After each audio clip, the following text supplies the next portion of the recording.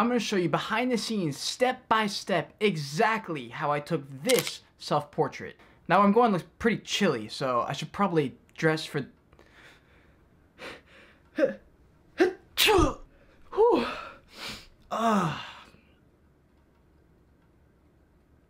Looks like we're ready to go.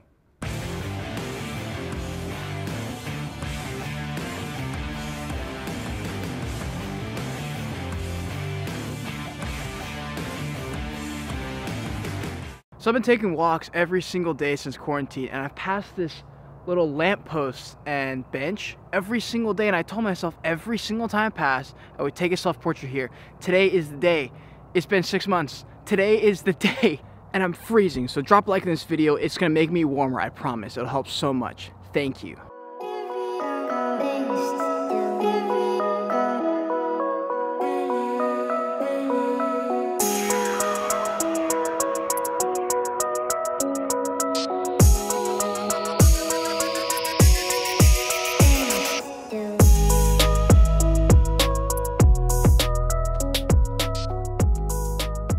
Okay, that was actually way faster than I thought it was gonna be. Mission accomplished. We got the shot in one round, basically. 160 round interval. So I'm happy. I got it. I'm gonna take it home and we'll go edit it. Oh, do you mind if I jam out just a little bit? I'll talk. I'll teach you through it, but I kind of gotta get some tunes going if I'm gonna edit photos. You feel me? Thanks. Oh. So I'll be editing on Adobe Lightroom on the desktop. That's where I do all my editing. I used to do it on my phone. You can absolutely do it on your phone. So the first thing I'm gonna do is have first cut. I probably round out 2/3 of them here. I do second round cuts, and then typically I'm left with like 2 to 10 photos. I just pick one and I just start editing, and then typically I'll just copy and paste them if they're the same photo. In this case, we only really have to edit one photo, which is fantastic. Should be quick. So yeah, the hard work, the worst part about editing photos is just going through them and finding the ones you want to edit. So let's get started. So some really important keyboard shortcuts that I use are the Z button, and that selects a photo for you. And so when you do your first round, you can just go to filter, click only checked ones, the marked ones, and then you just go through that again, and then you just unmark the ones. Unmark is you, and then you just unmark the ones you don't want, keep the ones you do, and then you just keep dwindling down until you get to a few photos that you want to edit. Alright, first round cuts are finished. Time to let those guys go. Boop! On to round 2. Let's see who makes it.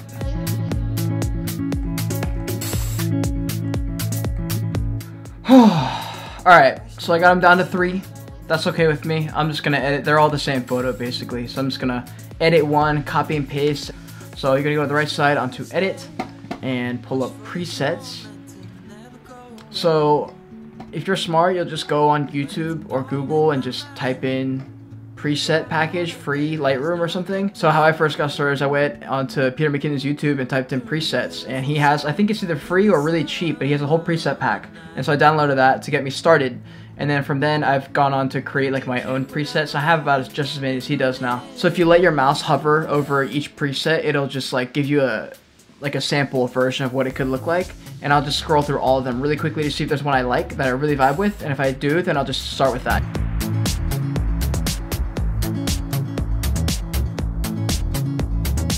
Okay, so I'm gonna go with my dark and moody preset that I created. Let's go ahead and click that. It's not exactly what I want. I don't like the red tint that it has, so I'm gonna just switch them so go to red and makes it like orange. So first off, let's just check out what my preset already looks like. So my exposure is set a little bit less, contrast hasn't been touched, my highlights are dropped down, my shadows are a little bit up, whites are up, blacks are about the same. I got like a somewhat of an S curve, which is pretty standard. I don't think I touched these. No, so these are good. Temperatures 58, tint 7, vibrance. I got my colors here, so you can go through each color and adjust each one, which is super cool. Super cool. We're definitely be messing with that a little bit because I don't like the red. I want to make it orange just like it was in the original photo. Let's go to effects. My clarity is up a little bit, dehaze is up a little bit. I have a little bit of a vignette going. I'm probably gonna change a good bit of this stuff. And then this thing at the bottom is super important. I don't actually know what these buttons mean. I just know that if you click both of them off, it looks different than both of them clicked on. So I just usually go through and check both of them, see how it alters the photo. See, like it went to this, unclick both of them. I don't like that. I don't much like that, so I'm gonna check both of them. Let's make this picture world class. So I'm gonna raise the exposure just a tad. I do want it dark and gloomy, but I want some light coming in. I don't think I'm gonna touch the contrast. So if you bring the highlights up, it's basically the light. I do like the little rays that are coming out of it, so I'll keep it a little bit high. And shadows, so if you raise this too high up, it's gonna look like you have like a smoke screen. Maybe not. Oh wow, it's actually pretty subtle. So typically when you raise all the shadows, if it's dark, it'll get like gray, and that doesn't look great. It'll keep shadows at 33. My whites are at 29. That'll affect the lamppost a little bit. Yeah, I'll keep it at 29. I'll go blacks 28. Keep the S-curve the same, because if you drop this down, it just basically darkens the photo. It's already pretty dark. So I'm just gonna hit Control-Z, undo. And I don't need to raise the highlights or like the spread. Well, actually, we'll raise it up just a little bit. Okay, now we're at temperature. So if I drag this little thing to the right, it's gonna get more orangish yellow. If I go left, it's gonna be more colder, not as warm. So I'll just show you what that looks like. If we go left, make it a colder photo. Not a huge difference because the only color really in this photo is orange. If you go all the way over, it just brightens the original orange. So we don't really need that. Tint, I'm gonna leave there. Vibrance, keep that down to 0. Saturation will drop -3. Alright, here's for the color. I'm gonna go to red first. I'm gonna drag this top dial to the right just a tad, just to make it a little more orange. And then saturation, bring that back to 0. Okay, move on to the orange dial, which is really the only other one I'm gonna mess with because there's only orange in this photo. So we're gonna go to orange, go to luminance. That should mess really with like the brightness of this orange lamppost, yeah. So I'm going to raise that up a bit. I like that. Plus 33 in luminance. Saturation, drop it down to 10. Clarity, I think I'm gonna drop back down to +6. My dehaze, I'll keep that at -3. And I don't need a vignette, the picture is dark enough. Noise reduction, let's zoom in a little bit and see if there's any noise that we need to clear out. Doesn't look like it, so I shot on a picture profile of basically, I just Googled nighttime photography settings on a camera, and I just made a picture profile, basically that, and it's just picture profile 2 for me. So every time I shoot and it's after like 6 p.m., I just switch it to that, and it pretty much takes care of most of my issues with low light. And I'm shooting on a Sony a7 III, so it's already made to like shoot phenomenally in low light, which it does, and I love it. So noise reduction, I'm gonna keep it at 30 just to be safe, you know. And then, all right, so we're gonna mess a little bit with the geometry, make sure everything is straight, because that is oh so frustrating when you post a picture and you just, at least me, like I'll just forget. Like I'll do everything and I'll just forget to straighten the little back line behind my head. So it looks like we are a tad bit not centered and we're not straight. So we're gonna have to adjust this a little bit. So we're gonna use the rotate tool. And just gonna kind of check it out. That looks pretty straight right there. So plus 1.7 for rotate. It looks straight. And then I do want to center it. I want me to be like directly in the center. So we're gonna, that's just because I'm a little picky. It's pretty centered, but we're gonna go to X offset, and we're just gonna drag me. I think, hold on, that's the center. That's the center line. So we'll go this way actually.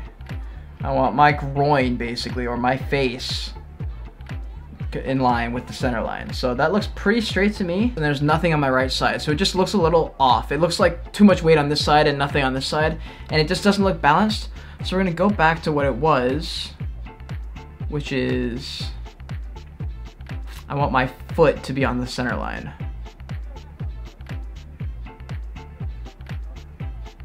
I like that better. I don't know why I like that better. I don't know if that's right or not, but for some reason when I was perfectly centered, it just felt lopsided. I'm gonna mess with this a little more actually. X offset plus 1.3. It's like middle-ish, it's very much centered, and it looks good to me, so I'm happy with this. This is great. This is exactly how I wanted this picture to come out. I'm so happy it came out this way.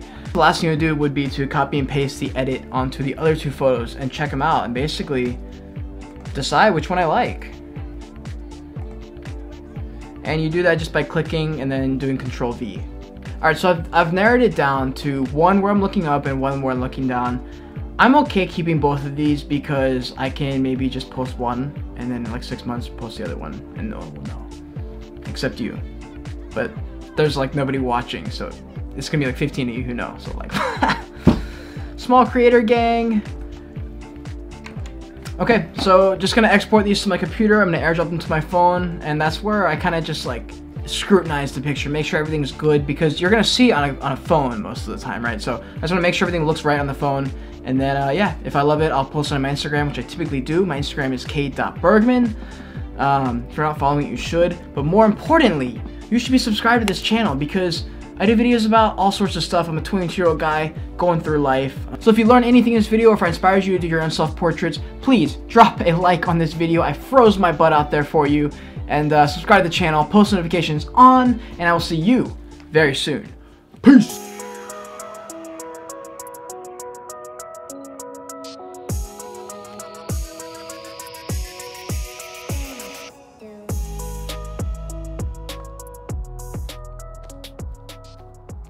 So yeah, if you want to edit amazing photos, just literally, there are so many preset packs for free on the internet. Just download a preset pack, reverse engineer it, see what settings have been tweaked, adjust each one, and just be like, okay, this little dial made the shadows go up or down, it made it darker.